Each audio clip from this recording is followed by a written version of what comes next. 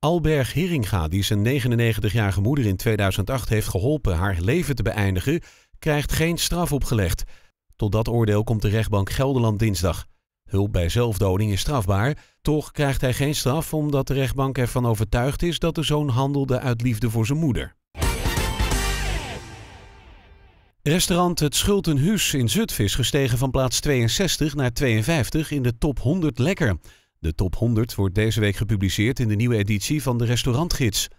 Het Schultenhuis is gevestigd aan Schavenhof in het centrum van Zutphen. Het Zeeuwse restaurant Interscaldis in Kruiningen is het beste restaurant van het land geworden.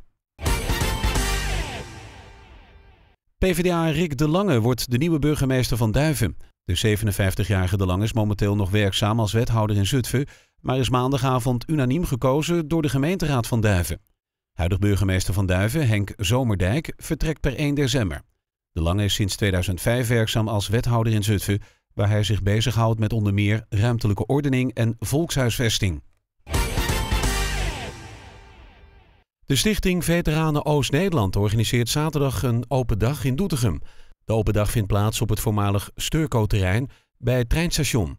Er is een hindernisbaan en in de veldkeuken zullen maaltijden worden klaargemaakt die bezoekers mogen proeven. Ook zijn verschillende demonstraties van onder andere een veteranenhond. De open dag is van 10 uur 's ochtends tot 5 uur 's avonds.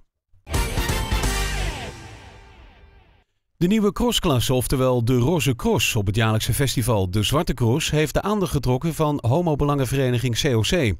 De belangengroep wil in overleg met de organisatie van de Zwarte Cross over de invulling van de Roze Cross. COC Midden-Gelderland laat weten dat men blij is met de aandacht, maar door iets roze te noemen ben je niet per se goed bezig voor de homo-emancipatie. Zo staat te lezen in dagblad De Gelderlander.